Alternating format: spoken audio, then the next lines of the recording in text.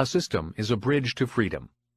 As I said, the transition from the left quadrant to the right quadrant is not so much what you do, but whom you have to become. Learn how to handle rejection, how not to be affected by what other people think of you, and learn to lead people, and you will find prosperity. So I endorse any network marketing organization that is first committed to developing you as a human being, more than developing you into a salesperson. I would seek organizations that have successful track records, a distribution system and a compensation plan that has been successful for years, a business opportunity you can succeed with, believe in, and share confidently with others, ongoing, long-term educational programs to develop you as a human being. Self-confidence is vital on the right side of the quadrant, as well as a strong mentor program.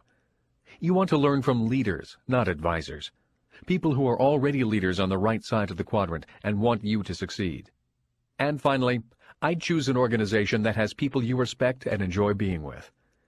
If the organization meets these criteria, then and only then look at the product.